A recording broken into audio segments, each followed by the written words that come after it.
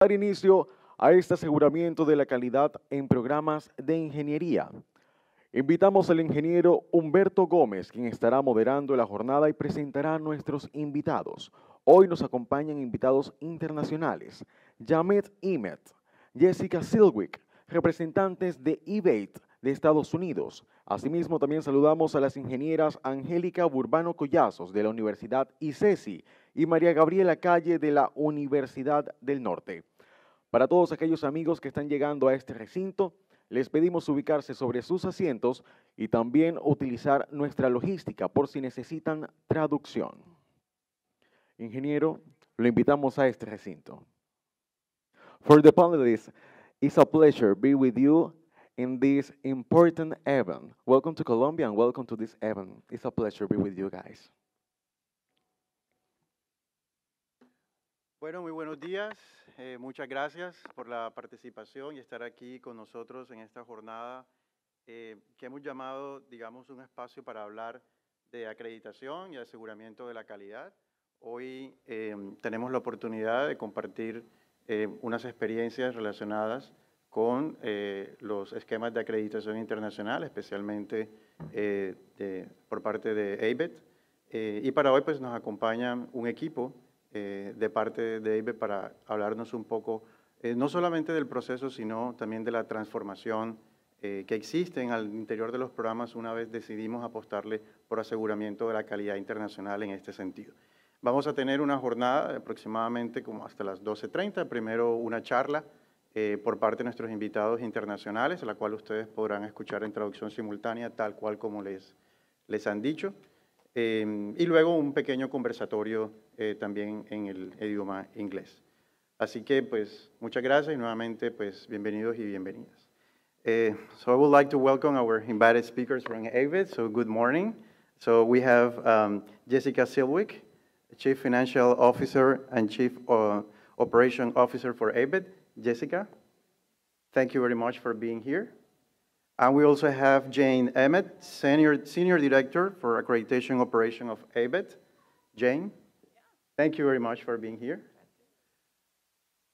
So as I just mentioned, we're going to have a lecture and we're going to have a presentation from Jessica and Jane. And after that, will join me, Angelica and Maria Gabriela, to have panel discussions with some critical questions about the value of accreditation.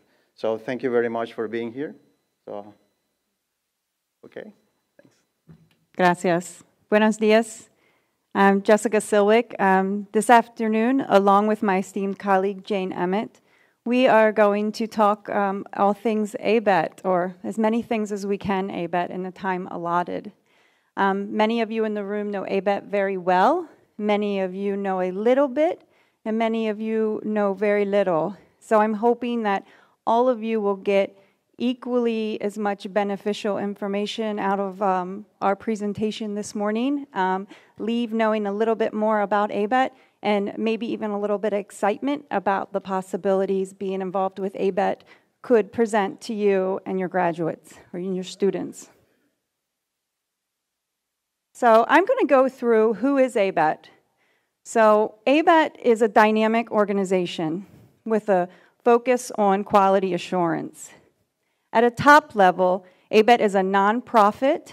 We are ISO 9001 certified. We are a quality assurance organization with a focus in higher education programs in STEM. But why are we that? We are that because through our work and our partnerships, we help to ensure the next generation of STEM professionals who are equipped to build the world in a better place than it currently is. And that's why we do what we do. So just to give some visuals, ABET is an ecosystem of many, many people and organizations. ABET is faculty. Faculty members make up a large part of who ABET is. ABET is the students and the assessment of their student learning outcomes and continuous improvement.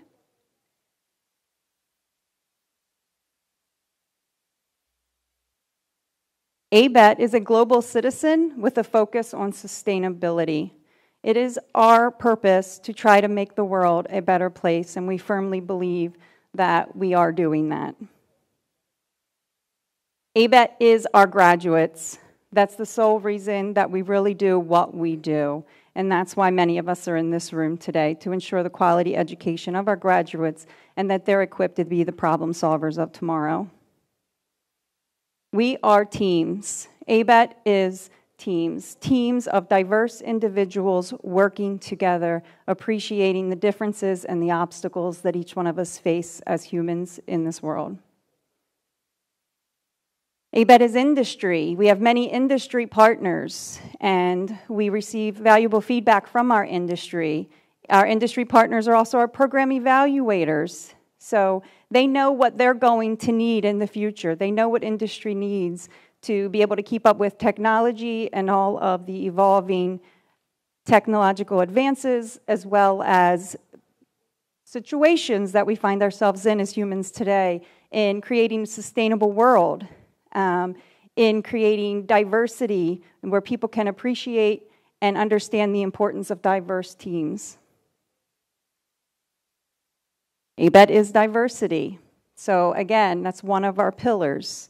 We support diversity in everything that we do, and we encourage it. And my colleague Jane is going to get into a little bit more about how we are incorporating that into our criteria. And ABET is our programs.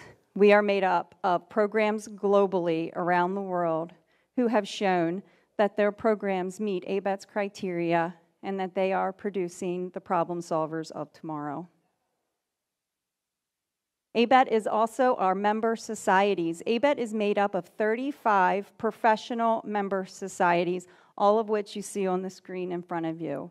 These member societies provide ABET with volunteers who create our criteria and also create, there are program evaluators come from our member societies, and they also volunteer in other ways as well. They serve on our board, and they also provide us with guidance in our standards that we set and our policies.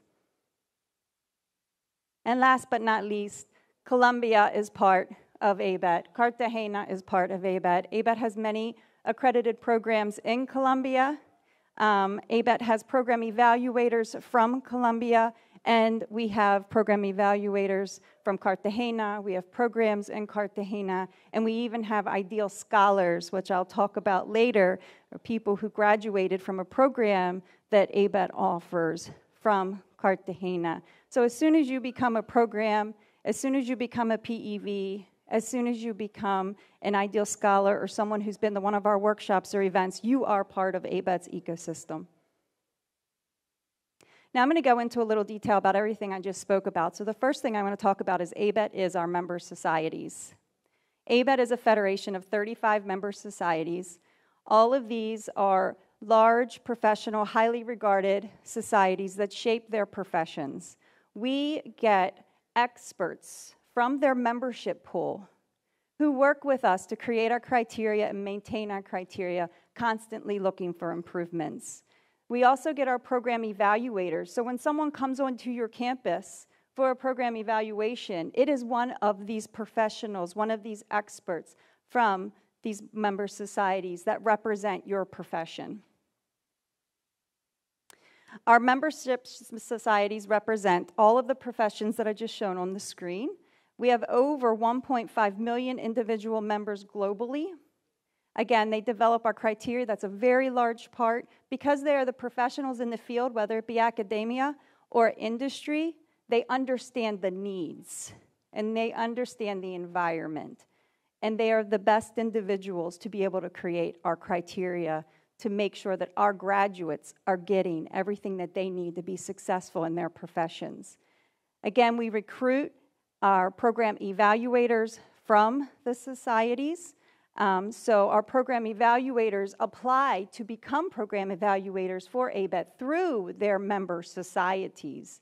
And then the member societies select individuals who have submitted an application, and then ABET will train you on the criteria that you will be evaluating programs against. And again, there's other opportunities to volunteer with ABET if you don't want to be a program evaluator, even though I highly recommend that you look into it. But you can serve on our board. We have different committees. So there's other ways to get involved with ABET. You can be a session leader at our ABET symposium. You don't even need to be a member of a society to do that, actually. ABET is also industry. So ABET has a very esteemed industry advisory council that is made up of some representatives from some of the most technologically advanced and prestigious companies in the world. These individuals guide our ABET volunteers from the member societies to let them know what's happening in their organizations. What are their needs? What are they not getting from graduates currently? What would they like to see more of? What is some emerging technology that they don't feel like the students are learning before graduating? So all of this is valuable information that ABET receives that we are able to take into account as we're developing our criteria. Also, ABET program evaluators come from industry as well as academia. So our program evaluators are just not faculty, they're just not deans. They are also made up of industry individuals who are at companies doing the work that we're preparing our students to do. ABET delivers a large value to industry as well as them providing much value to us. So it ensures the educational requirements to enter the profession are met. So industry can rest assured that ABET graduates have the requirements needed to go into an entry-level position in the careers. This is because, they know this because we have this industry advisory council, also because we have members from industry who are represented as PEVs and also members of the member societies. And ABET brings together academia and industry in the same room to discuss the needs of the professionals of tomorrow. ABET is also faculty. Faculty plays a huge role in ABET. They help to, again, just like industry, establish our criteria. They are made up of our program evaluators. We also have an academic advisory council, just like the industrial advisory council, and they advise us on what are some of the challenges facing academia right now. In which ways could we make some of our processes work better within the academic environment? They also provide input on our criteria, and a large number of our program evaluators are from academia. ABET is also a global citizen. ABET has many partnerships around the world. One of the most significant partnerships is our mutual recognition agreements. So this is an international agreement among accrediting agencies to say that all of our graduates from any one of our programs have substantial equivalency in their outcomes and in the skills obtained during their education to be able to enter the profession. To be part of a mutual recognition agreement, it's like being evaluated by ABET. So they bring a team of evaluators every 6 years. We have to fill out something very similar to a self-study report. So there are people who evaluate how well ABET does what ABET does, just as we do when we go out to evaluate your program. So we practice what we preach in our participation with the mutual recognition agreements. Some examples of those agreements. The first one is the Washington Accord, and this is a mutual recognition agreement for engineering. So here's a list of all of the countries who participate in the Washington Accord and their accrediting bodies. We partner with them. We work together. We collaborate. There is no competition. Our main goal is quality education worldwide. It's very valuable partnerships that we have. We provide guidance, and in some cases, we seek guidance from our partners.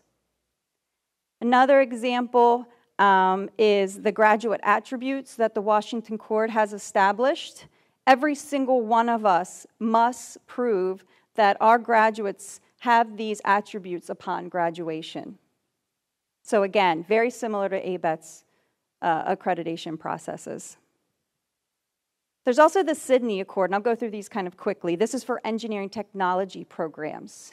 So we're a member of the Washington Accord for engineering. We're a member of the Sydney Accord for engineering technology programs. And here's a list, again, of all the countries and the corresponding accreditation boards. There's also one for computing and IT, which is the Seoul Accord. And all of the accords I just mentioned are members of the International Engineering Alliance. The International Engineering Alliance also accepts individual memberships, school memberships, other organizations, and we are, ABET is a signatory of the International Engineering Alliance because of our participation in the Washington Accord, Sydney Accord, and the Dublin Accord, but we had to apply for this as well and be accepted to be able to have the honor of being a signatory in this esteemed group. So who recognizes ABET accreditation outside of the United States? Here is a list: the International Engineering Alliance that I just mentioned, the Seoul Accord. We also have memorandums of understanding with 17 international organizations. So currently we go in with our memorandum of understanding, we go in and we help them improve their systems and their processes. And we all know that when you teach, you learn. So it's a bit of a symbiotic relationship. Even though we are helping them, we also learn a lot from the people that we have these understandings with. And we have them with over 17 international organizations currently. Also, there's other STEM education organizations that recognize ABET, the International Federation of Engineering Education Societies, the Global Engineering Deans Council, the World Federation of Engineering Organization, and UNESCO. So as you can see, we really are a global citizen. We are involved on many different levels globally with many different organizations and organizations that all share the same purpose as ABET. Most recently, we've become a United Nations Global Compact partner. Because of ABET's deep affiliation with industry, we were accepted on the Global Compact as a participant. To be part of the Global Compact, you have to show that you support corporate sustainability and that you incorporate social responsibility into everything that you do. Because of ABET's encouragement with industry and our collaborations with industry, and also through our graduates who are going to go into industry, we are able to show that we support on a significant level sustainable development and design practices, and you'll notice that is in ABET's criteria. We also just partnered with University World News. They're an online global higher education publication which provides news and documentary on higher education and research worldwide. So it's global. They represent every single country on the planet pretty much at one point or another throughout the course of 3 years. And ABET has been very fortunate to be able to collaborate with them on many articles, many initiatives. We just recently wrote this article on embedding higher education sustainability practices into the criteria. I put a QR code for the link. If anyone would like to read this article, it's an excellent article. It really, really goes into the depth of who ABET is and why we do what we do. And there was a collaboration with ABET's CEO, Dr. Michael Milligan. Give everybody an opportunity to get the QR code.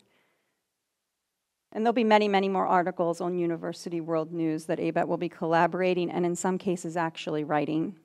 And they will all be focused on topics in higher education from a global standpoint.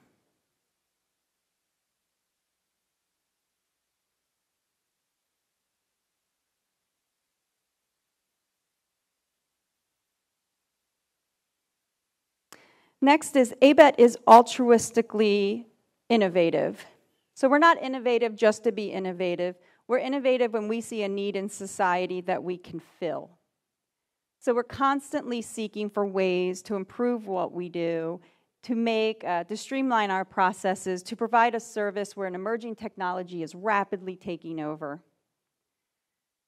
We also encourage our programs to be as innovative as we are, if not more innovative than we are at ABET. And a lot of times, most of the times, they're more innovative than we are, our programs. And to show our encouragement and our support of innovation within our accredited programs, we established an ABET Innovation Award. Anyone who is part of an ABET accredited program can apply for this award. And you just have to show that you've embedded some innovative processes that impact the quality education of your students. And if you are selected, you have to be nominated. There's a nominating committee. And if you are selected, you get the honor of being recognized as ABET's annual Innovation Award winner, and you receive a $10,000 award as well to continue to do the great work that you started.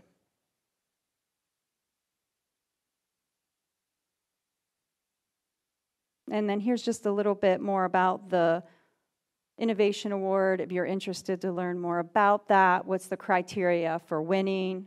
We recognize the winners every fall. And if you are currently accredited or plan on being accredited, I highly recommend that you check into this award. Or if you know someone who has an ABET accredited program that's doing amazing, innovative things, maybe you want to nominate them for this award. Above and beyond our award, we're always looking at the future of higher education. And right now what we're noticing is a trend in universities offering certificate programs in highly technical fields. When we saw that, we noticed that there is currently no one offering quality assurance of these certificate programs, and they're popping up almost daily. So universities all over the world are creating certificate programs that they're either embedding in their degrees or offering as a resource for people in industry to come and brush up their skills, maybe get a new skill set. We had many, many people come to us and say, ABET needs to be out there recognizing the quality programs so that learners and so that employers can safely know where to send their students or their employees to take a certificate program. Parents want to know if they're sending their kids to a quality certificate program. They're just overwhelmed by the options and the newness of it all. So having someone say, this certificate program meets the outcomes that it says it does, and the students are leaving with the knowledge it says they will, is of great value to us. So in response to that, ABET created a steering committee to do the research. We've created criteria that we are going to pilot. We have a core team working on this pilot. Obviously, the criteria is not as intensive as a degreed. We are not going to call it accreditation. It'll be a recognition of a certificate program, but they will have to prove that their students are obtaining the skills and the knowledge that they say that they are in the advertisement of these programs. We currently, as part of our program, our pilot, we have 1 2-year institution, we have 2 4-year institutions, and then we have 1 institution with a graduate level certificate. So we are piloting each one of the offerings, and as you can see, they're in line with what ABET currently accredits as well, as far as 2-year, 4-year, and 1 year. If this goes well, ABET will probably be looking into accrediting, recognizing certificate programs that are not in connection with a 2-year, 4-year institution. And we've had some societies, professional societies that you just saw on the screen, reach out to us and say, hey, well, ABET, will you come review our certificate programs and give it your recognition? And we've had some very large corporations asking us to do the same for the certificate programs that they offer. So there is potential for us to go outside of academia to offer our recognition of these programs, but we want to pilot and open it up to academia first. ABET is continuous quality improvement. As you all know, it's the foundation of what we've been founded on, whether we're recognizing a certificate, accrediting a program, looking at our own practices internally. We are always, always, always looking to improve, to be more innovative, and to be able to offer a better service to society. And then just, here's a couple of the quality continuous improvement processes that is part of ABET's everything that we are, our criteria, our processes, our policies, and there's just a bulleted list there on the screen for you to see of some of the key key things that we really look for and key things that we've embedded into our quality and continuous quality improvement processes. Again, I spoke about continuous quality improvement, the importance of assessing student learning outcomes. A lot of our programs, new programs, have a lot of questions about how to develop an assessment of student learning outcomes program within their institution. I'm going to talk more about the resources that we offer, why it's so important, why you need to know what your students are learning in order for you to get better. You need to be able to address the needs of your students, and the only way to know what they are is to have an assessment practice in place. And then again, we are our graduates. We are all here because we care about the students, because we care about them being able to obtain the skills that they have, to go out there and do what they're passionate about, and to be able to be out there helping to make a world a better place, helping to solve the complex problems that we all face as a society. They are going to tackle such things as poverty. They are going to be in a world where technology is increasing at a rate like we've never seen before. They are going to be tackling climate issues, increasing storms, increasing disasters from climate change. They're going to need to work in a diverse environment, and they're going to need to be respectful of the diversity, and they're going to need to know that innovation comes from diversity because the world is getting smaller every day. They're going to need to address food insecurity, which is happening on a global scale right now, and they're going to need to dream big. And again, that's why all of these and many, many more issues, complex problems, solutions they're going to have to come up with, they need to have a quality education that's built on a technical skills foundation as well as an ethical, as well as respect for sustainable design, as well as being able to work on innovative and diverse teams. And with that, I'm going to hand the mic over to my colleague, Jane Emmett, who is going to discuss in more detail ABET's processes. Thanks, Steph. Hi, everybody. Okay, now I have to top that. Just so I have a sense, I'm going to be talking about the value of ABET accreditation, and I'm going to get into some specifics, but not too much, because otherwise we'd be here for like 3 or 4 days, yeah? So I wanted to get a sense of who in the room already is pretty familiar. You have an ABET accredited program, you've been through the process, you have some familiarization with it that's pretty high level. Could you just raise your hand so I can kind of... Okay, Umberto, I see that. Yeah, okay, good. And if you have a little bit, you've been investigating it, you've been exploring it, it's like a thought, you know, so you're doing your research, you don't know as much as you'd like to, but you know something. Could you raise your hand? Okay, great. And then nothing. Tell me, what is this mystery? Oh, I won't ask you to raise your hand. That's mean. But I have a commitment the same as Jessica's. I mean, she spoke about ABET writ large, all the very many things that we do. I'm going to focus in on accreditation. But I do have a commitment that for those of you that don't know much about it or are starting to consider it, that you get excited about the possibility out of what you hear today and the value that ABET accreditation can provide for your graduates, for your programs, and for your institutions. The other thing that I'm committed to is that you walk away today with the sense of you can do this.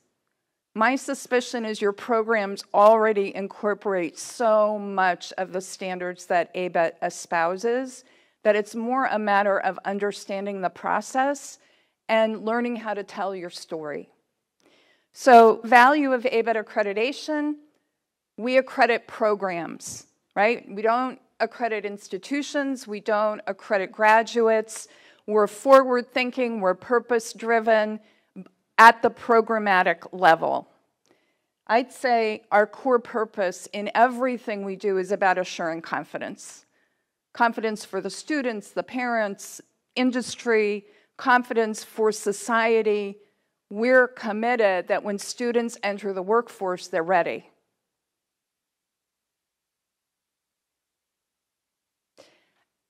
And the eye is always on where Jessica left off, okay? So this is all a means for creating a world that is safer, it's more efficient, it's more comfortable, and it's more sustainable.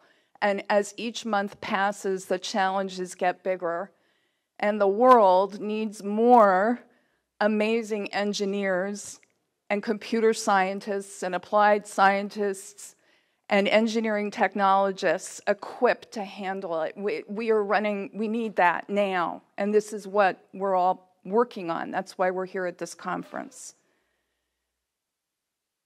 So we've talked a lot about the value for the students. You know, they have a credential. They've graduated from an ABET accredited program. It's recognized internationally. It has global currency. They know that they're in a program where the program and the institution is committed to them fulfilling the outcomes and being ready to join the workforce. For the faculty, while sometimes people think, oh, this is more work for the faculty if we go for ABET accreditation, but part of what is important for programs is that faculty have the say over the curriculum and working on continuous improvement, that they have the resources available to them and their programs, that the institution is supporting that. That is a key piece of what our criteria measures. And that translates into facilities and training and professional opportunities. There's benefit for faculty to really own and shape the program. And of course, for institutions, it's international recognition. It's a third party saying, peer review. There's prestige. Again, global currency. Society, I already said that part, right? The world needs engineers and computer scientists and everything else.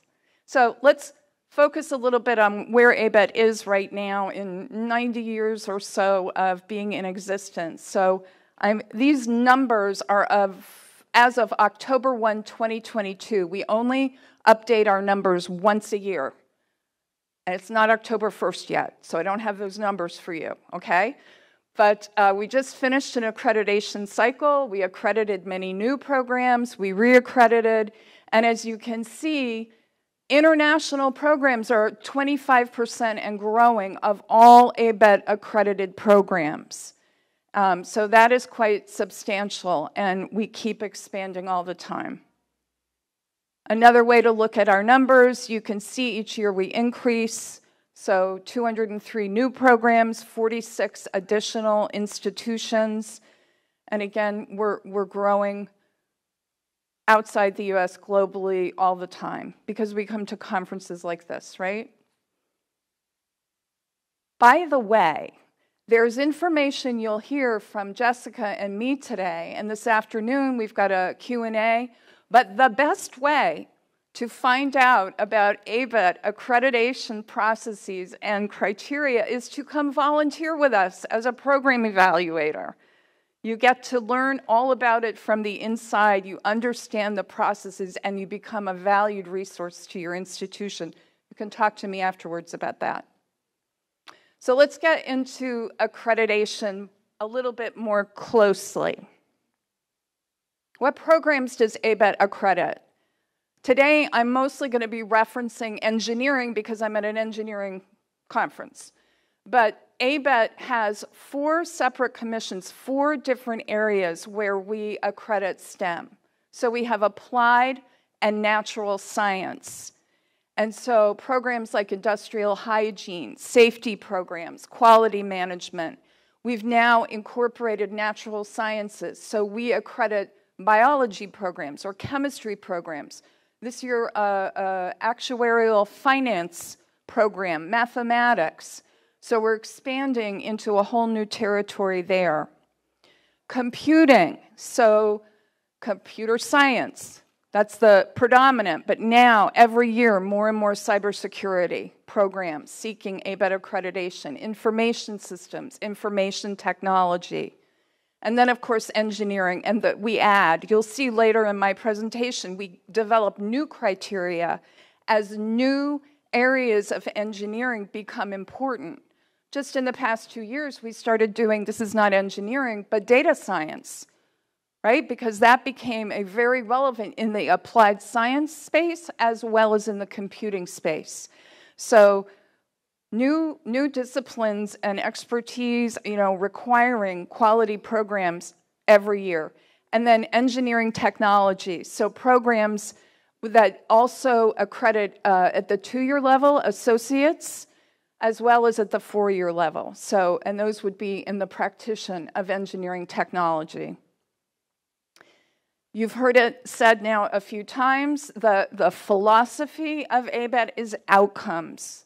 We don't measure what you put into the program, we measure what you measure, actually we don't, but you tell us how you do it, what the students are taking out of the program so that when they walk in day one of their new job, they're walking in with the skills, knowledge, and capability to make a contribution that first year. And then the commitment to continuous improvement. So processes for doing that self-evaluation and having that automated as a mechanism and available. That's the heart. And maybe the hardest thing when a new program is coming to get accredited. But once you get it started, it is the engine that shows you how to keep improving. A couple of principles about our programmatic accreditation: it's voluntary, nobody needs it. You don't need it for funding. We're non-governmental, so it's not a gateway to any kind of funds like this. It's fair, it's impartial, it's peer review, and it requires the program to do self-assessment, which we know is such a powerful tool for discovering gaps and places where you want to improve. It's holistic. So as we go through, it's not just the technical content or the curriculum or even faculty qualifications. There's a holistic view of the whole program, and you have to meet it all. And even if you have the best teachers on the planet or the best laboratory facilities, if you don't have processes that are validating and assure consistency, that could be cause for not to be accredited. That's the last time I'll talk about not being accredited, because I want you to know you can do this. So to be eligible for ABET accreditation, you have to have at least one graduate who's gone through the whole curriculum. So that makes sense, the whole program. And you have to be recognized as an institution that can confer a degree. Yeah, so usually outside the US, it's the Ministry of Education recognizes you can confer baccalaureate, associate degrees, whatever the name of your degrees are. And not on this slide, but I would also say, because Jess touched on it, we have partners with accrediting organizations in so many countries, and we only go where we're welcome. So we always reach out to the local accrediting organizations so that they can bless our coming, and we invite them to come and participate as observers on the visit. Oftentimes they come to our training, but we're very aware of that symbiotic relationship, not a competition. So we ask that they say it is okay for us to do the accreditation of your program. Now, this is where I could talk for like a week, but I won't. We're going to get into the documents that guide the accreditation. All right, this is like the Constitution. These are the sacred documents. First is our ABET criteria. And ABET criteria for the different STEM disciplines are different. So computing accreditation has its general criteria, applied science, engineering, and that criteria is going to talk about how the program is managed, how you're validating that your students are completing all requirements, for example. It's going to talk about assessment, that you have that ongoing process, obviously the curriculum, and if you're a specialized program like civil engineering, do you have the requirements for that in the curriculum?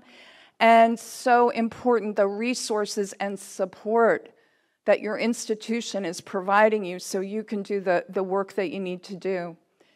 We also have our accreditation policy and procedure manual. That is not just for me as running ABET staff, that is for you too, because it talks about how the eligibility for accreditation, how our reviews are conducted, how you share with the world that you've achieved ABET accreditation, appeals. I said I was going to talk about not to accredits, but there's an appeal process that's built into this. Those are our governing documents. So when you're considering, before I go to that, when you're considering ABET accreditation, that's where you go first. Read the criteria. Get familiar with what you would be asked to comply with. Another thing that is often misunderstood, so I want to touch on it, is the importance of the program name. Because it sounds so kind of nitpicky or like bean counting, but the program name is your representation of your program to the world. And once accredited, that name is going to be on the ABET public program list. So it's important that you represent your program name accurately, that it represents the discipline of the program and what your students are going to be engaged with.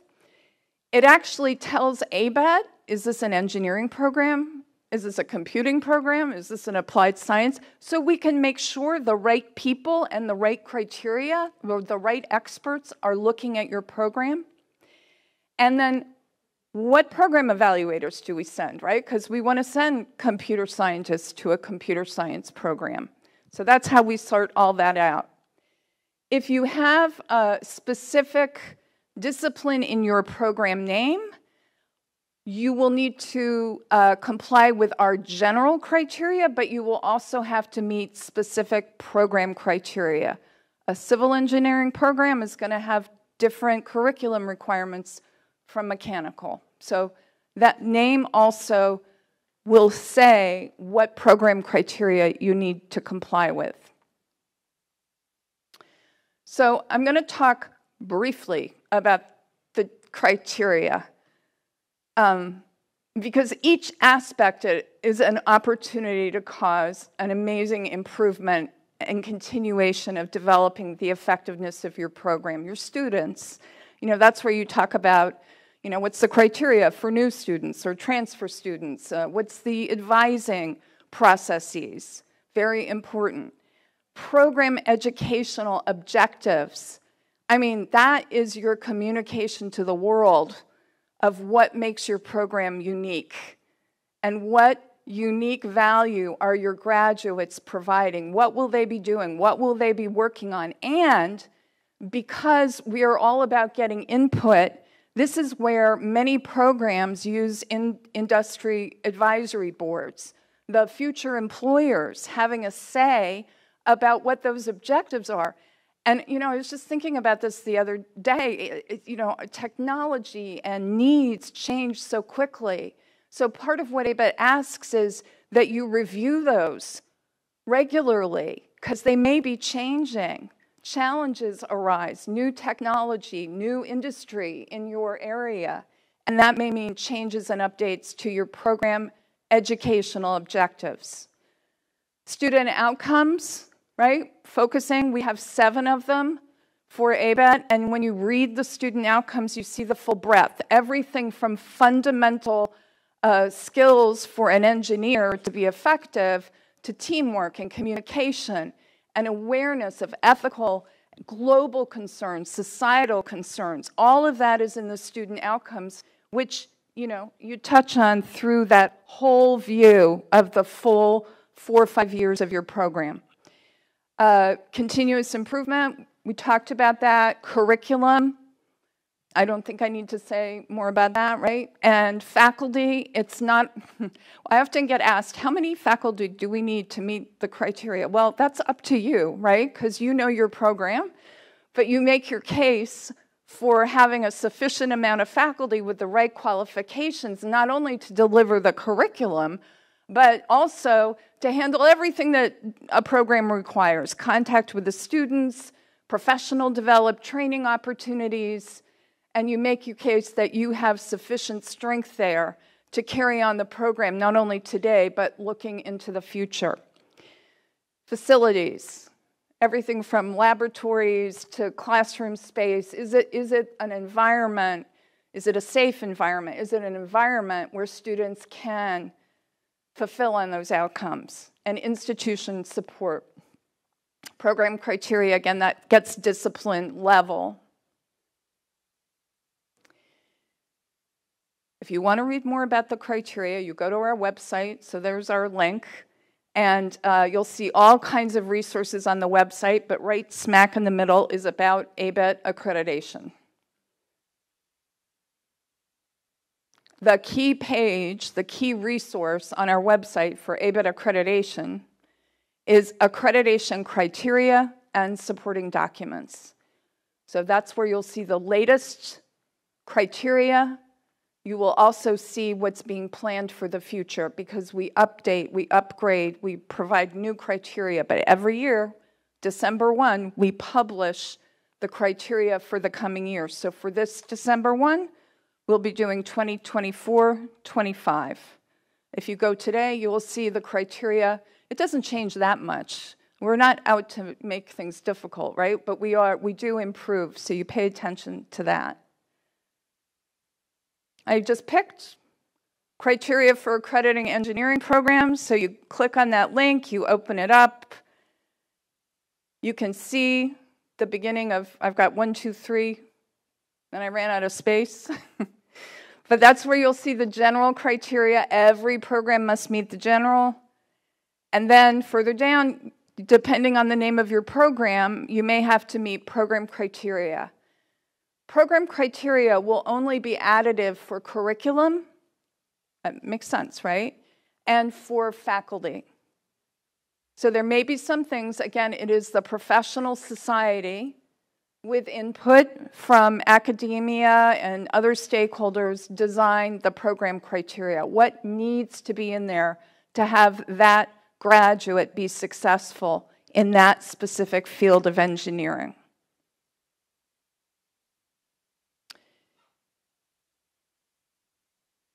Okay, so I'm trying to make this, let me just think here. My commitment is that you go, yeah, we can do this. Now I feel like I'm giving you so much information, it could be like, But here's the process. So one of the key things is creating that self-study, that self-assessment. That's probably the hardest piece when you're in your review year. But you're telling your story with evidence as to how you say you meet the criteria. Then there's going to be a team of colleagues, the program evaluators, that come from the discipline appropriate for your program. And they're going to be reviewing that self-study, which will guide them on what information, questions they have, and then what they want to see when they come to your campus. And we are all so happy we get to go back to campuses now that the pandemic, because that was not fun. So we are back visiting the campuses again, and what they see in the self-study and engaging with you will tell them who they want to interview, what they want to look at when they come to your campus. And again, the program evaluators are the ones that do that.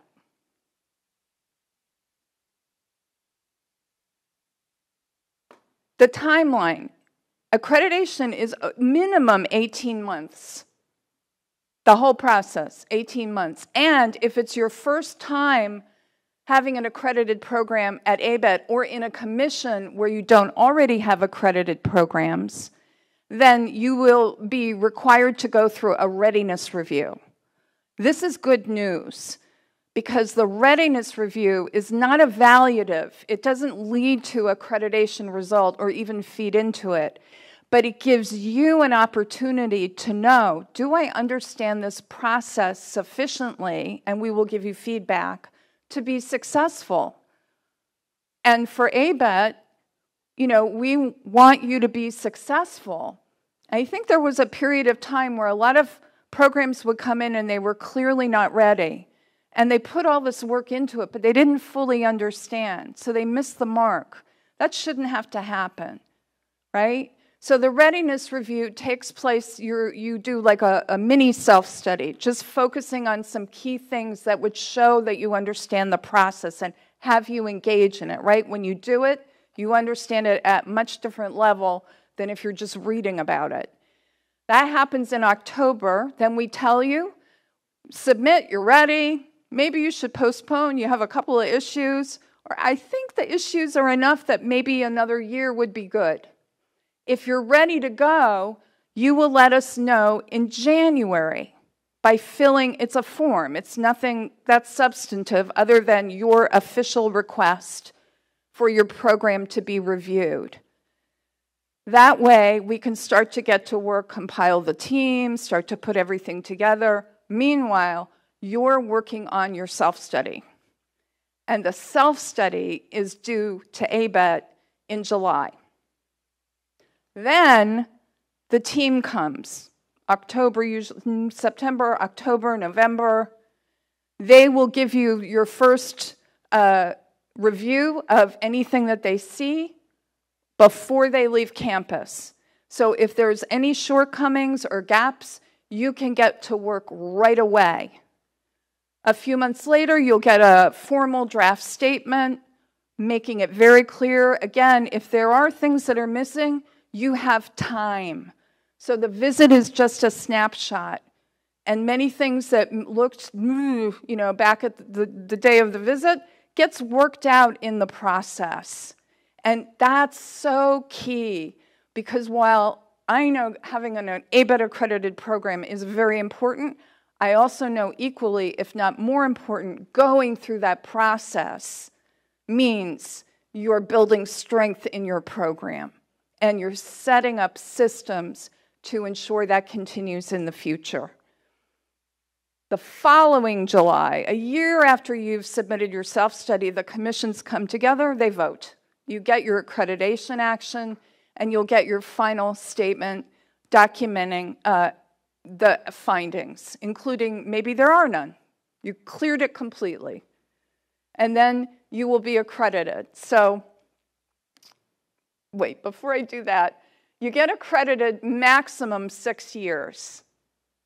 And then you have to be generally reviewed again. Sometimes you may have to do reports in interims if you're working on some shortcomings, but you never get more than 6 years, which makes sense, right? Because it's ongoing and you're building systems that continue the improvement into the future. And if I didn't mention it,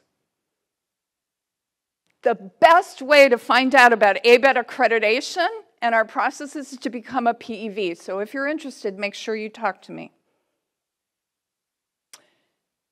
Okay, so that was a lot about the criteria and the process, and maybe it stimulated more questions. We'll have opportunities for that in the panel later this afternoon. I'm going to just touch briefly so that I stop talking and we open it up for a few questions, that along with the accrediting of programs, right, close to, I don't know, we do about 700 programs a year in close to 300 institutions. There's other initiatives at ABET that are designed to strengthen the accreditation process that's outside of the reviews itself.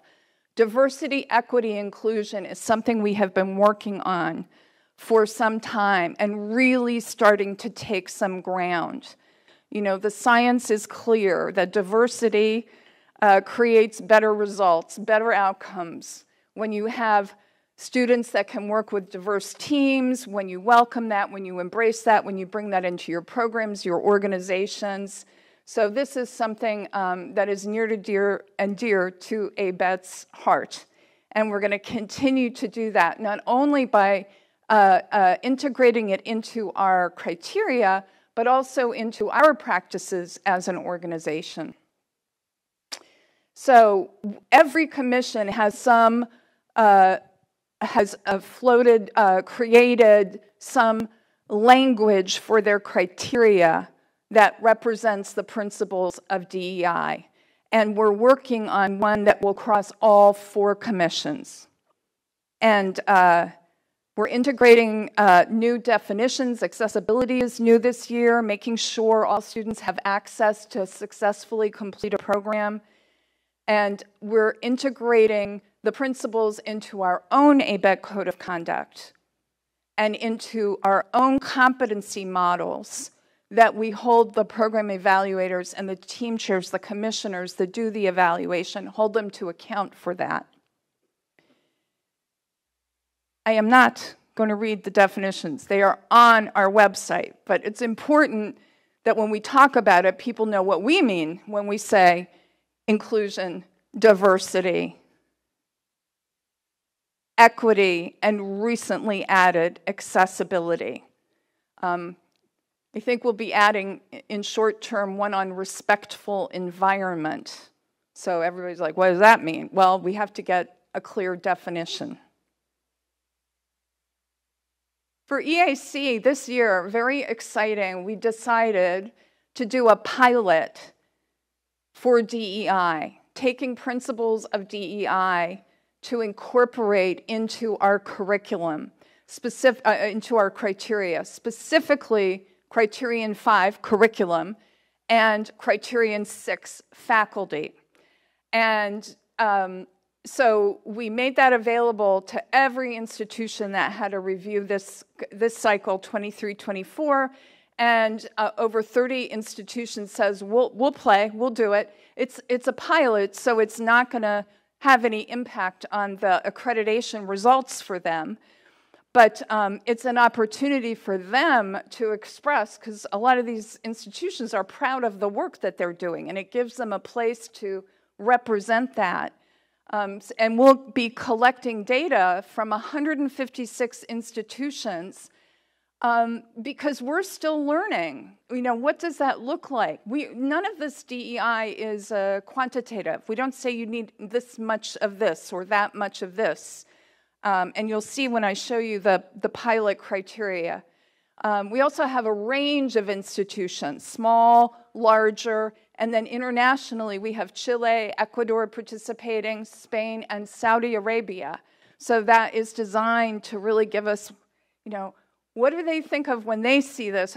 How do they say they're providing this for their faculty and in the curriculum? So this is the EAC Criterion 5 curriculum. This is what has been there for some time, right? Your semester credit hours in math and engineering topics, broad education component.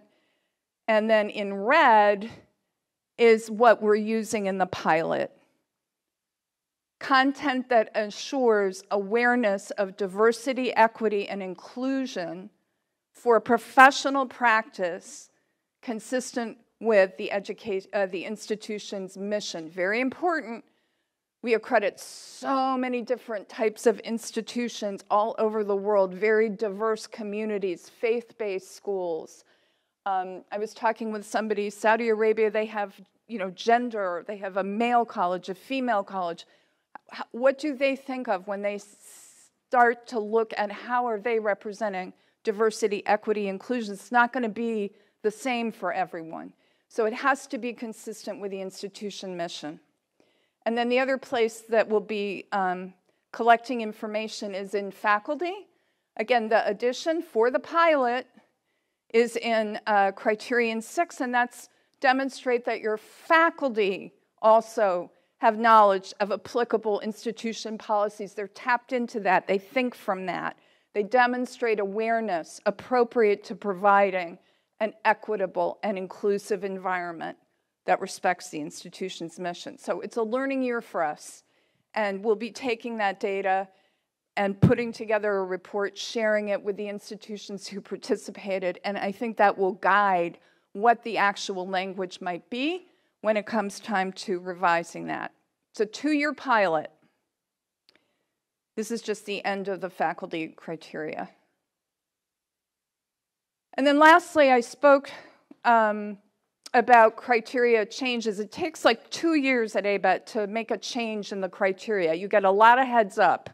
So it posted, this is coming. So once you have gotten accreditation, you want to keep your eye on that for, again, nothing radical, and if it's too radical, we'll make a big deal out of it because we don't want anybody surprised. So they're improving the masters, standalone and integrated masters. We did implemented changes for construction engineering. And then this past year, some changes were out for public review and comment, which is part of the process, right? So we don't just have the societies who write the criteria, but stakeholders in academia, in industry, have a chance to review it, comment, and that can be integrated in the criteria that ultimately gets developed. So this past year, we've had civil criteria for a long time, obviously, but the ASCE, looking to improve, have done a revision. That's been out for public review and comment. And then brand new, we never had this before, is program criteria for mechatronics and robotics. So that's a collaboration with ASME and IEEE, and that's been out. So it could be at the end of October when we have our governance meeting, they will vote to implement this. And so there will be new criteria for mechatronics and robotics, and then revisions to the already existing criteria. And if all goes well at the governance meetings, we may have ecological engineering program criteria out for public review, so that'll be a whole new area for ABET. And engineering management we have, but they have done some work to make sure that it's current and relevant, and so that'll be out for public, probably. I can never say for sure, because they have to vote on these things, and you don't want to predict. But that's what's in the pipeline. Other things we do is we really do, I know this may be hard to believe, but look to make it easier for programs.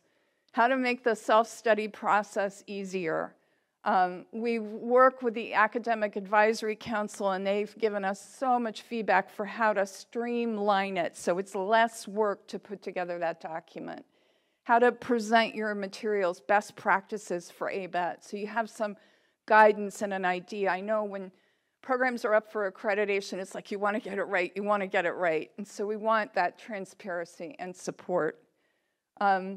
We continue, I think the most important thing that I love about what happened these past 2 years was after the pandemic, and we used to have institutional rep day in Baltimore. Everybody had to fly to Baltimore, so it was expensive and cram-packed for a day to meet your team chair. Now we do webinars, and attendance has like tripled. More people can participate, and we can focus because we can do an hour and a half on how to write an excellent self-study, or how to do reports, or how to prepare for the logistics.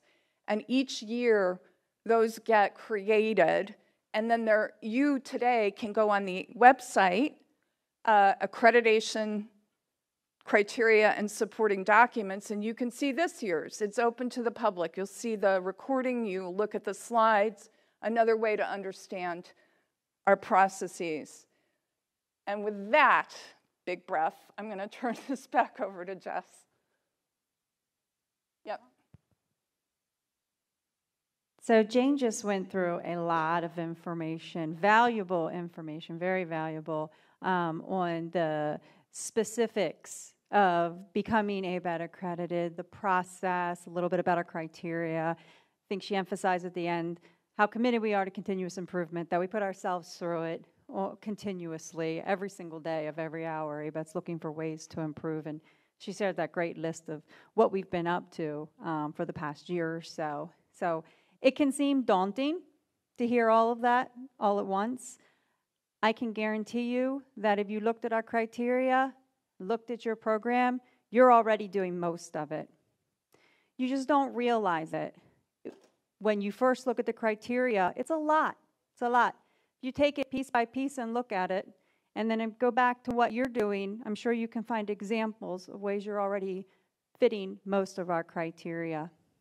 As I said, in going through that process that new programs go through, a lot of times, a lot of the fear comes from the assessment, creating an assessment process if you don't already have one, Or if you have a new assessment process, sometimes they're concerned, will it be good enough? You know, am I doing, you know, dotting all my I's and crossing all my T's and doing what ABET wants to see? What we want to see is that the process is yours. That's what we want to see. We want to see that you're achieving the student outcomes in a way that fits your program and your institution and your resources. So all you have to show us is that you're achieving the student outcomes, you're collecting data, and you're using that data to make improvements where necessary. We won't tell you how to do it. We want it to be yours. And that creates some stress for people. They want us to come in and say, just tell me how to do it, ABET.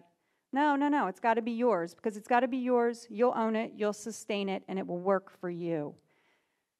But that being said, we don't leave you out alone on your own. We offer you resources. We try to give you best practices that you can then take back to your campus in implementing your continuous improvement processes. So we've created an assessment resource page. I'm going to go into some of the specifics of what this page offers. But we have a lot of free resources out here. So whether you're currently accredited, whether you're seeking accreditation within the next year or two, or whether you're just learning about ABET for the first time today, I recommend that you take a look at these resources. Because whether you go for ABET accreditation or not, I believe you will find some value in what you're going to learn and read that you can take back to your programs. Again, all we're concerned about is that around the world, higher education, the quality of that, and the confidence in the graduates coming out of your program. So I invite you to use our resources, whether you're going to become a part of the ABET ecosystem or not, through getting programmatic accreditation. So this is, I like my QR codes. There's going to be a lot of them in these last couple slides. I hope it makes it easy for you to access the information. This is a direct link to that page I just showed you. That's going to have all of the resources that I'm going to go through right now.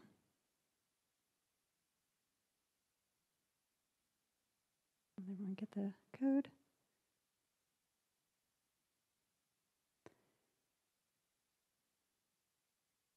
Okay. If I progress too quickly and you can't get it, you can come see me afterwards. I'll be happy to direct you where to go to get any of these resources. So one of the things you'll find on this page is on-demand webinars.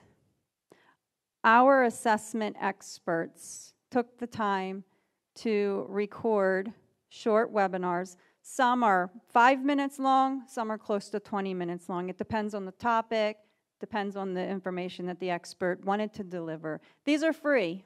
You can go on, you can watch them as many times as you want. You can take notes, you can even reach out to education@abet.org if you have any questions about what you saw.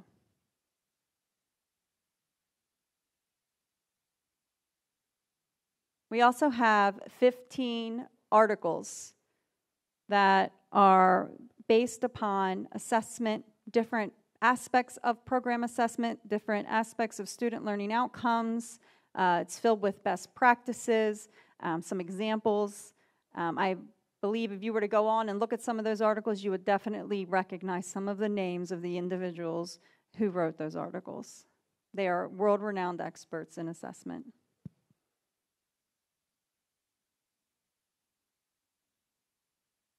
We also offer assessment programs. Now, these are not part of our free resources. These are going to be paid registrations, educational opportunities to attend either virtually or in person to one of our assessment best practices workshops. They range from 1 day to 4 days long. 1 day workshops will be things like the fundamentals of program assessment. Once you've taken fundamentals and you've put some stuff into practice, we have an advanced workshop that'll teach more advanced skills in program assessment. We have many, many people who come back and do the advanced after taking the fundamentals, putting some practices in the works, and then realizing that that's not all there is, and that there's more they can learn about program assessment. Let me go back before I share that. We offer a 4-day workshop, which is ideal. And out of ideal graduates become ideal scholars. They not only learn the fundamentals of program assessment, they learn some advanced topics. They learn how to be assessment champions and leaders at their program. So in attendance for IDEAL, we will have faculty, we've had deans, we've had employees whose main job on a campus was assessment. They work with the faculty to build and maintain the assessment practices. We've had people from other accrediting bodies come and take IDEAL, people from around the world. So this isn't only built for program faculty, but we hope that whoever's in attendance will incorporate their faculty into their assessment processes, because faculty is key and they must be part of the assessment processes. I believe we have someone from Cartagena who just graduated from IDEAL. Is Monica here? Yay! So Monica is a recent IDEAL scholar. So she's now part of a great network of assessment professionals. She took 4 days intensive, and then at the end had the skills and abilities to be able to now take that onto her campus and lead their assessment process, or help to lead their assessment process. So congratulations on that. We also offer continuous improvement assessment forum, where you can bring teams from your university. So we want you to bring at least 2 people from your program or university. You bring your own materials. This is the first time we've ever done this. So you bring your own materials. You learn from the experts, so you'll learn best assessment practices from the experts, and then you do peer-to-peer sharing with people from around the world who are at that continuous improvement assessment forum. You share what you're doing. You talk about what you're doing, what works, what hasn't worked. Our program assessment experts will come around the room and listen to your conversations, and they may say, hey, did you consider this? Did you consider that? They will not consult. They will not look at your papers and tell you what you need to do to make them better. Again, we want it to be yours, but they will help guide your thinking and guide your conversations with your peers so that you can get the most out of the experience. We have many, many more offerings. I don't have time to go through all of them, but there's some of our staple products that we offer and the services that we provide to faculty and other professionals, so that you can not only meet the criteria that ABET sets to become accredited, but also just you can improve your programs. Our flagship event is our annual symposium. The symposium in and of itself is about 2 days. The second day is a little shorter than a full day, but it is basically, I'm just going to say, it's 2 days of sessions led by your peers, led by experts in their fields. There will be topics on accreditation, what Jane just presented to you, and many other topics in relation to accreditation.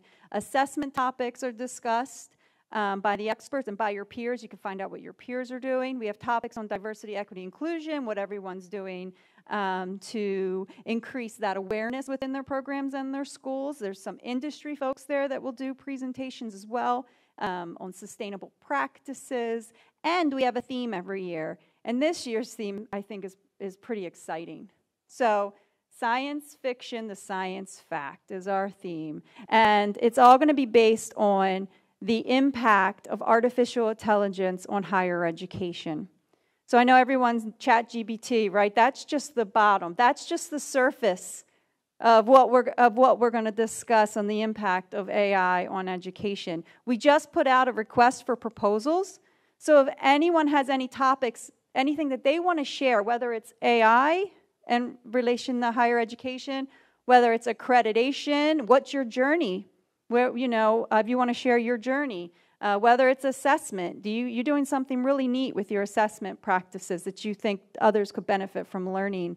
And anything at all. You want to talk about sustainable design project that you've had. Maybe you want to talk about some diversity initiatives. I encourage you to go onto our website and submit a request to speak. It will be reviewed, and then if you're selected, we'll invite you to come to our symposium that's happening April 4th through the 5th in Tampa, Florida.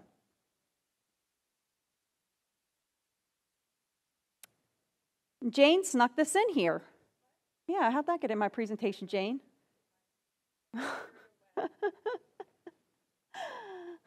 So, as Jane says, If you want to learn more about ABET, the best way to learn more is to become a program evaluator. I agree with her 100% on that, but there's other ways to get involved with ABET's ecosystem as well. If becoming a program evaluator isn't for you, or it's not time yet for you to become a program evaluator, again, you can, anytime you attend one of our workshops, you attend our symposium, you reach out to us via email with questions, you submit a readiness review, whatever you do, the second you make contact with us, just being here today listening to our presentation, you are part of ABET.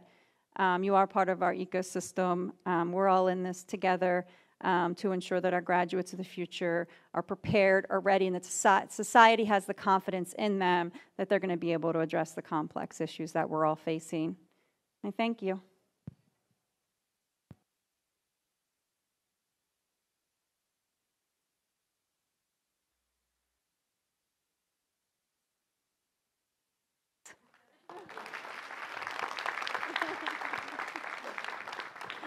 I was so proud of that slide, too, and I forgot about it.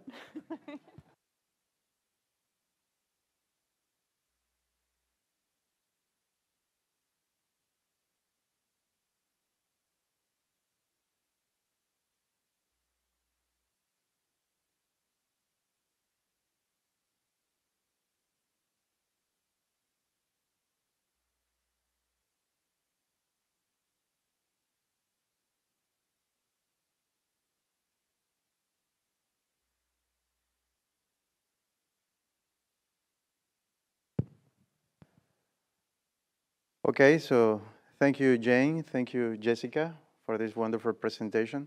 Un pequeño mensaje para la audiencia. Sé que ahora vamos a tener una sesión de un panel de discusión alrededor de algunas preguntas relacionadas con la temática que acabamos de escuchar.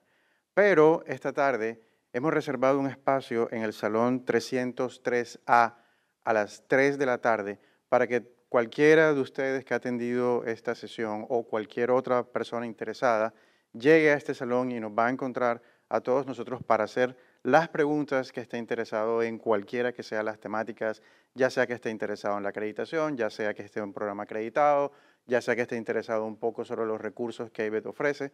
Entonces vamos a estar en este salón, les repito, es el Salón 303A a las 3 de la tarde, para poder escuchar todas sus inquietudes, preguntas y tener un rato de discusión y conversación. Por otro lado, la organización me ha pedido que si alguien tiene alguna dificultad o alguna pregunta con la traducción simultánea, simplemente puede alzar la mano y acercarse alguien se acercará de parte del staff a ayudarles con eso. Okay, so we're going to continue with our session. So we have now a panel discussion to discuss some topics related with the presentation that we just have the chance to see from Jessica and Jane. This panel discussion will have the name Value of ABET Accreditation, Commitment to Quality and Education. So we will welcome to the stage to Jessica, CFO and CEO for ABET. But also we have the participation from Angelica Burbano, Department Chair from the Industrial and Sustainability Department from ISESI, and she's Program Evaluator from the Institute of Industrial and Systems Engineering, IISE, representing this professional society for ABET. Angelica, welcome, thank you. And we have Maria Gabriela Calle, faculty at the Department of Electrical and Electronic Engineering at the Universidad del Norte. She is also a Program Evaluator from the Institute of Electrical and Electronics Engineers, IEEE, representing IEEE for ABET in Program Accreditations Review. Muchas gracias.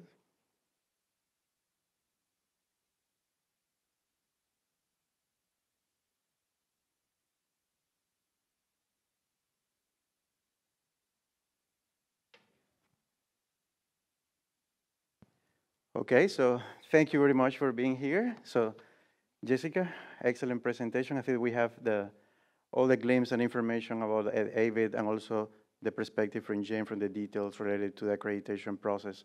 So now we're going to have a discussion, just a conversation around the topics that we just have the chance to listen from the presentations. Of course, you know, the main topic, which also provides the name for the panel discussion, is the value of ABET accreditation. So we all know that, yeah, there's a process to get accredited, But during that process, programs also are exposed to very transformative experiences, innovations, and also add values for the programs. One of the things is like down the road, we get these early achievements, these early milestones that really transforms the program, right?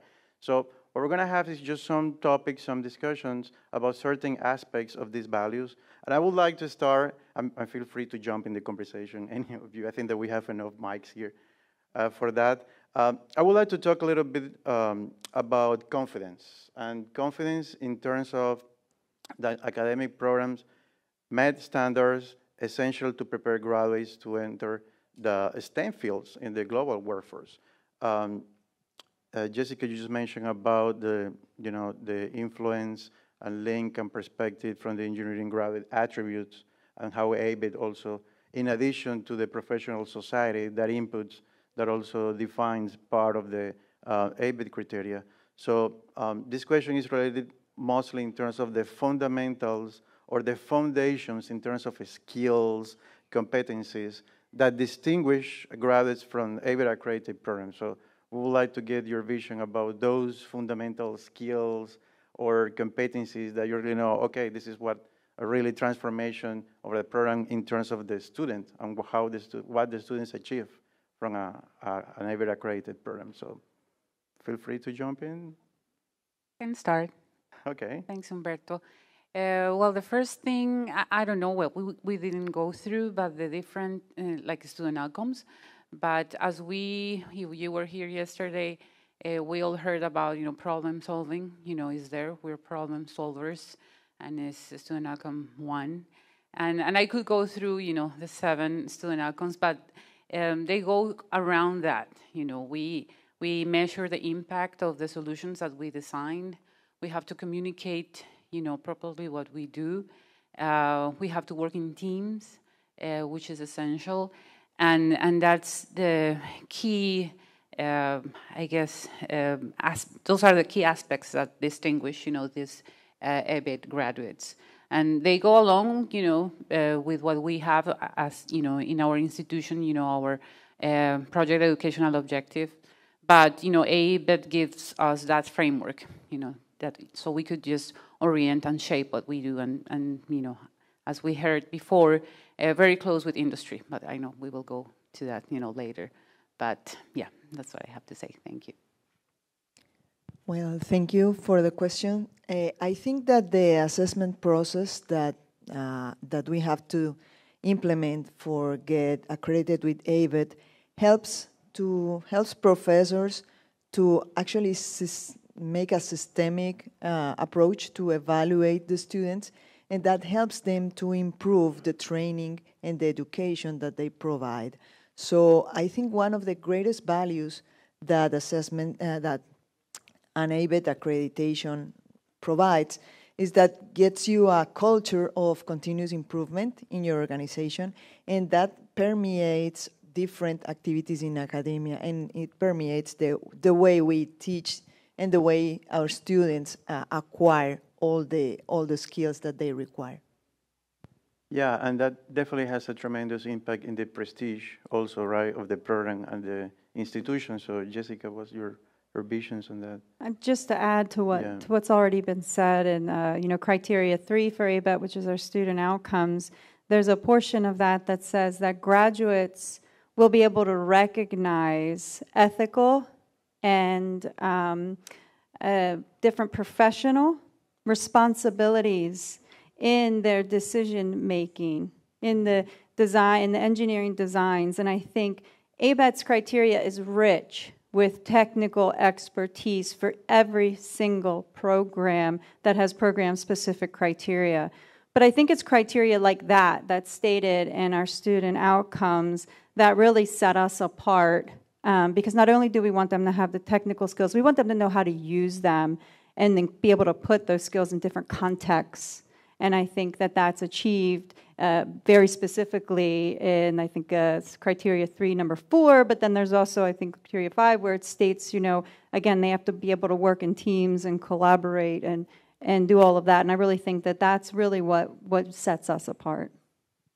Yeah, and I think that most of the things around all of those that you mentioned are what we call student experiences, right? So definitely that has a tremendous impact in the experience of the student. Actually, you know, the student's degree is for them, well, the largest investment that they do in life, but also what it has the really impact in their future. So in terms of student experiences, what do you think it will be a very significant experience, probably related to the ABET criteria as part of this transformative process during that? Yeah. We didn't plan it in order, but yeah, we'll go. Go ahead. Yeah, a significant experience is, you know, you could have heard about it like, you know, a capstone project, but this final culminating design experience is, you know, revealing for us as faculty and also for students, because they get to apply what they learned through the program. Yeah, keeping in mind, you know, standards from the profession and all the tools and all the constraints, but, you know, it's really revealing, you know, as faculty when you start seeing your program, and somehow you have to see that you have to transform the program or open, you know, space for that, because it's just not, you know, classes and content, it's what you do with that, you know, you have to apply it. So through ABET, you have that opportunity to reflect on your program and to have that experience. So for me, that's what's important. Well, I think that obviously capstone design is a main point in the programs, but also the other skills that students must learn and must practice throughout the curriculum to get a well-rounded education, such as communication skills, so they are able to transmit all that they have learned and the way their projects work, and the ability to continue learning throughout their lives. Those are very valuable skills and things that they have to learn and practice. I love the place I'm at in this discussion because I get to build on, support what you are hearing from your faculty peers who have implemented this at their programs. I agree with everything that they said, and, you know, under our Criterion 5 and the capstone, it's a culminating engineering design project that allows the students to apply everything that they've learned, and that's the technical skills, the communication skills, the, you know, being responsible global citizens. And I think that really is a beneficial and probably one of the most valuable courses because it allows them to address real-world situations and practice the application of all of the skills that they've learned in their education.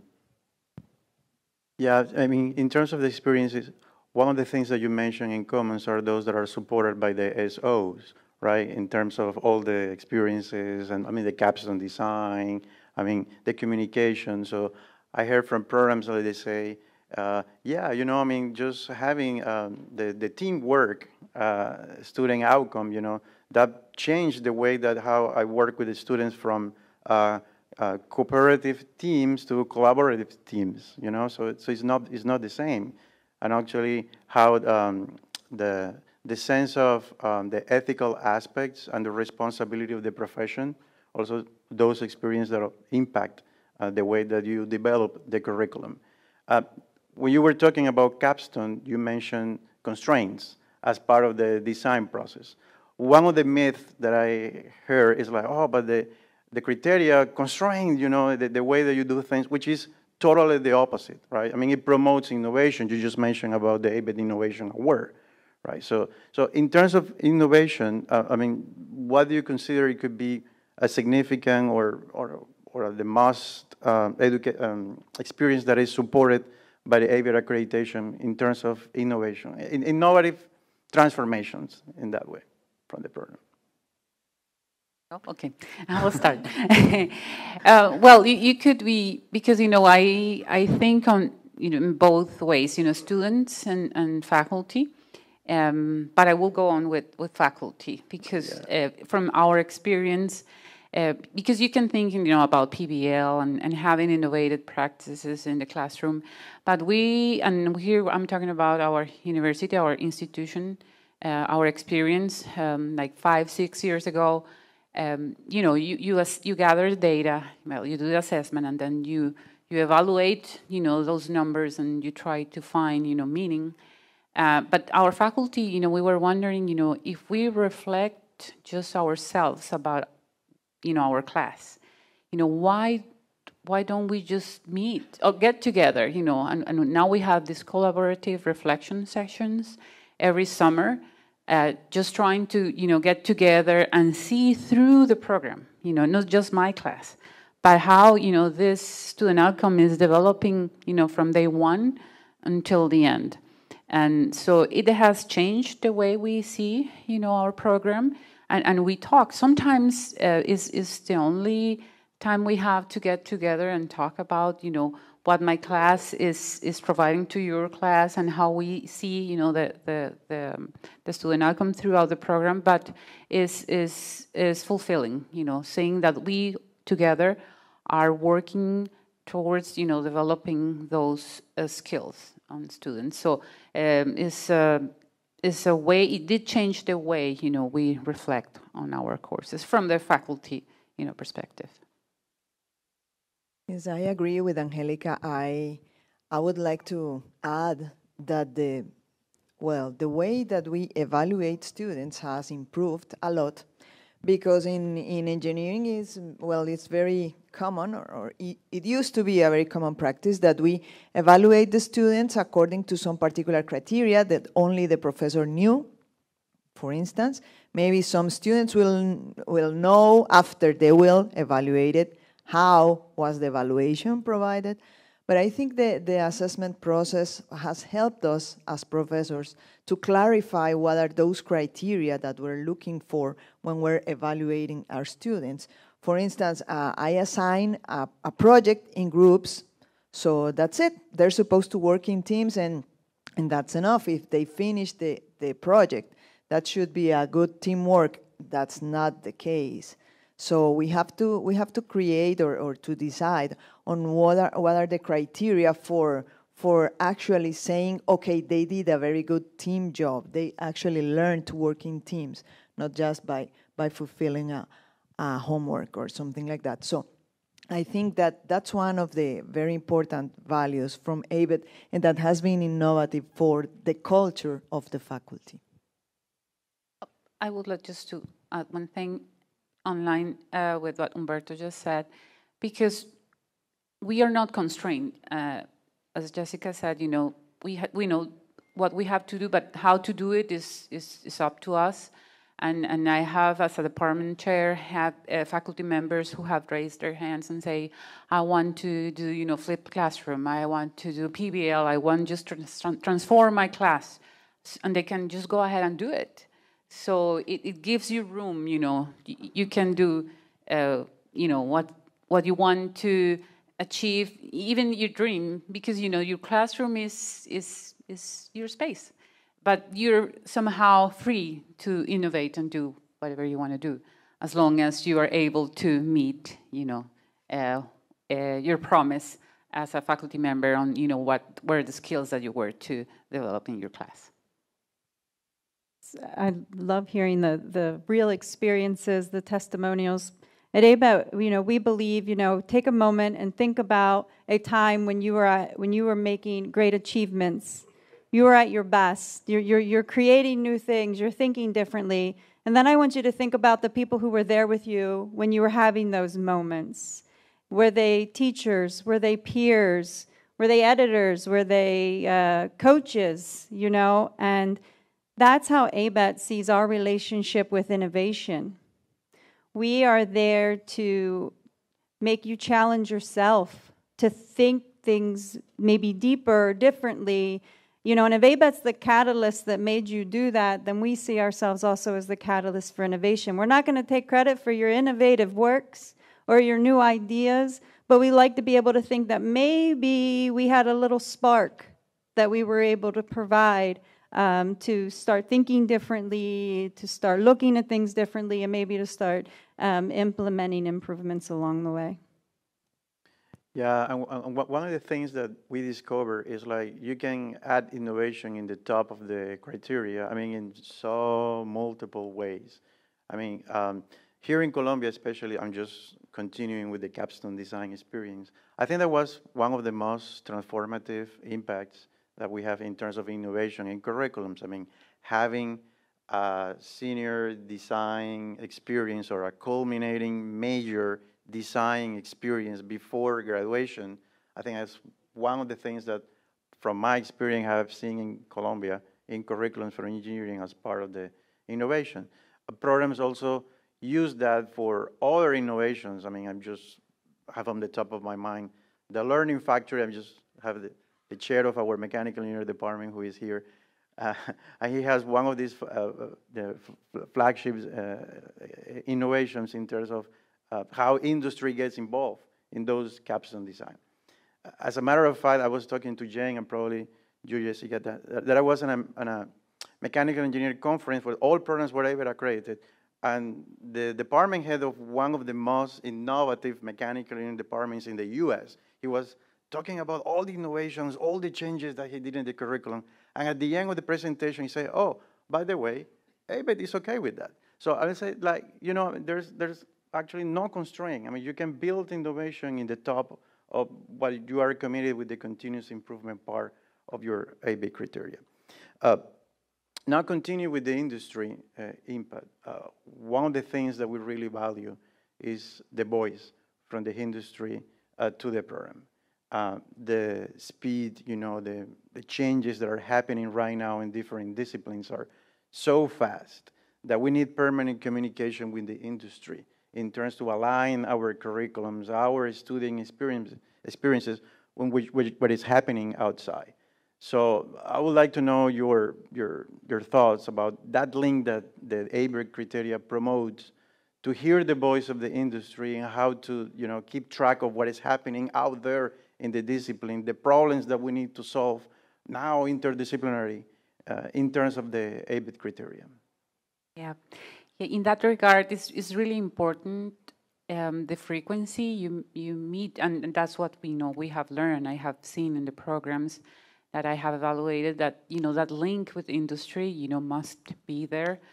As we saw, you know, the POs that help us to see, you know, that guidance, you know, for our program. But it's really fun to work with them, you know, because they're willing to share, and just not working with them in the advisory board, but trying to work with them in other phases and other spaces in the program is also important. But I do remember, for, you know, many years ago, our first visit, PV, Dr. Kaufman, I asked him, you know, what's the quality of a program? And he says, it serves the purpose, you know, of the stakeholders and also industry. Those needs have to be met. You have to be, you know, close to them in order to hear, you know, what they need to do what you have to do, you know, within the program, and check on them, you know, frequently, more frequently now, but, you know, that is key. Okay, so there's the first part, which is meeting through the advisory board that must include people from industry, and they should provide some important input. And as Angelica said, we also have included people from industry to help us evaluate our capstone design projects. So that gives us a new perspective, and the students also gives them more perspective about what to expect when they're going to present their projects. We also have some social activities where we invite people from industry, and we have like a coffee with students, and so they can share experiences and talk, and so we get more information from them. So it's very important for us to have the input from the industry. I just want to add one thing. I'm very fortunate to be able to observe one program evaluation a year, and I've been doing it for many years. And one thing I can say is that every time I'm there on site at an institution, we have an opportunity to meet with their industry advisors. And there has not been one time where I've met to where an industry advisor hasn't said, we partner with these programs. It's a continuous partnership. They listen to us, we listen to them. Their graduates become our interns, become our employees. So it's every time I go, I see an ABET program, even a new program. I've never seen it to where the industry advisors, and I come from industry myself, not the same industry, but industry. So I sit down and I talk to them and I feel like I'm having a peer-to-peer conversation. It's very honest, it's very open. And I can tell you every single time, industry values that relationship with the programs just as much as the programs do, having the insight from industry. Yeah, I think that what you mentioned about the advisory boards and also embedding or having the industry as part of the evaluation process from the student, that will give you a tremendous new perspective. And actually students also promotes what is in the part of the outcome is just to, well, you have to tell your story to different audiences, right? So it's not the same that you talk to the faculty, to the students, but now you have to present your work to industry representatives. So that gives you a new audience, right? So to build your skills on that.